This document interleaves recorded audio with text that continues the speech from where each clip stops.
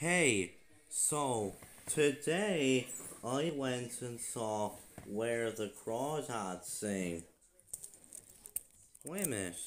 You went and saw Where the Crawdads Sing? Yeah. So crawdads can just sing? No, they do not literally sing. But then why is the movie called that? Oh, it's just a saying in the movie. You're not supposed to literally take it as crawdads can sing. That's a bit of a stupid title then.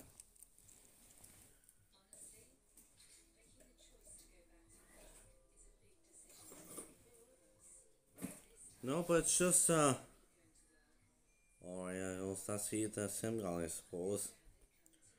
But anyway, so that's what I think of this movie. It's actually pretty good. Um, like I know the movie hasn't been getting like great reviews or anything. Like it has like 35% on Rotten Tomatoes. Let me just say right now, Rotten Tomatoes is wrong. They are absolutely wrong about this movie. This movie is actually pretty good. Um, it's not a great movie. It's not one of my favorite movies of the year or anything, but I actually thought it was a pretty good movie. Um, well, to start things off, the cinematography is pretty good. It's shot well. The pace isn't too bad. I will say this is a pretty long movie. I think about 2 hours long, and yeah, I know some people might feel that runtime. I say it might drag for a few people, but it didn't really drag for me, honestly. Um, the sound and music is decent. I'll admit the film has a decent soundtrack. Um, the editing is pretty good. The film is edited mostly well. I mean, there's like this pretty weird looking bird. That's why it's being able to but other than that, the editing is pretty good. Um, as for the characters, I think that Kaya, the main character of the film, she's really good. I think that she's a really good protagonist. Um, and then there's Nate. Um, I'm gonna be honest, I didn't like him at all. Um, like, he just, it's kind of similar to Uncharted in a way.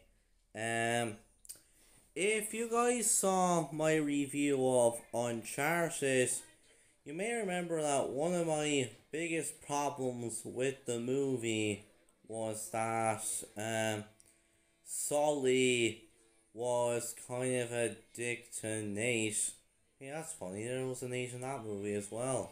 Um, and Nate, was telling Sully that once they were completed the mission, that like they were breaking up, they were done. But then by the end of the movie, Nate just forgave Sully for everything that he did, and I didn't really like that. And yeah, and this way there's something kind of similar to that, and also I just didn't like that at all. Um, then there's I can't remember his name, but Harris Dickinson's character. Um, he dies in the movie. Yeah, I may as well just say that. It's not a spoiler, honestly. I think they bring it up all right. It's a thing in the movie that his character is dead. Um, and Chase Andrews, yes, I was saying Chase Andrews, and Yeah, the thing is, Chase, he does appear in a few flashbacks prior to his death. Um, and let me just say that he is an outright douchebag. Uh, like Kaya, I think Kaya definitely does bring out some of the good in him, but eventually Kaya does learn of Chase's dark side. Um,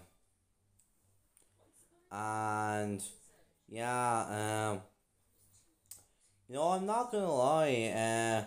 I know this movie is 15A, but the whole thing about Chase and Kaya and like Chase's dark side and stuff. I won't really spoil it, but let's just say I'm actually a little bit surprised that this movie has a 15A rating. Okay, not really, but like, well, actually, no, I can see why it does have 15A rating and not 12A because, like, yeah, it's definitely one of the more serious topics within the movie. That's all I'll say. But uh, there's also a few other characters, and they're pretty decent. Yeah. Um. Then there's the plot.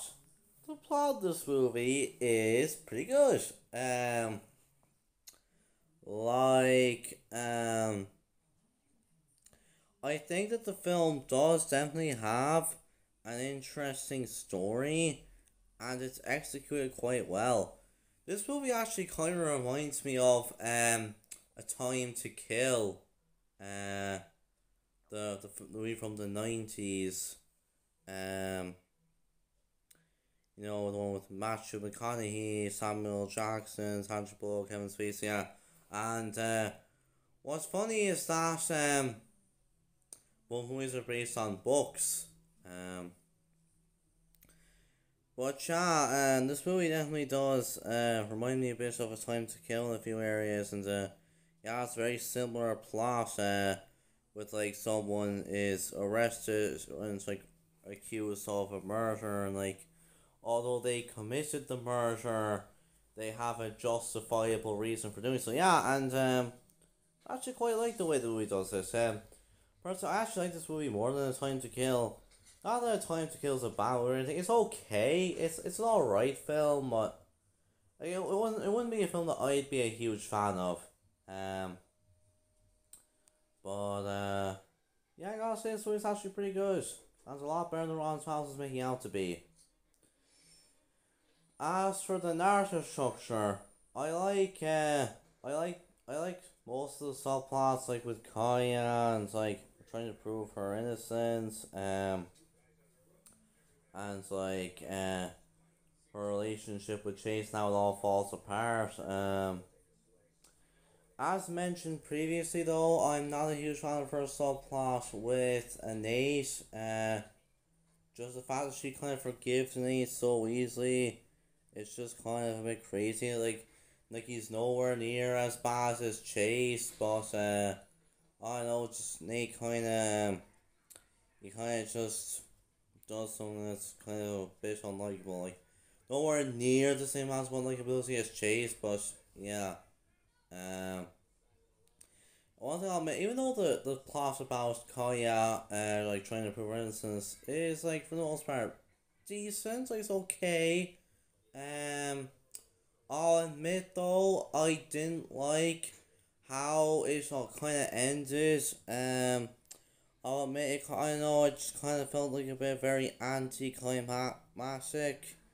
Um, but just overall, where the crawdads sing, while not a great movie, not an amazing film, it's actually pretty good, and it's a much better movie than Ron Smiles is making out to be.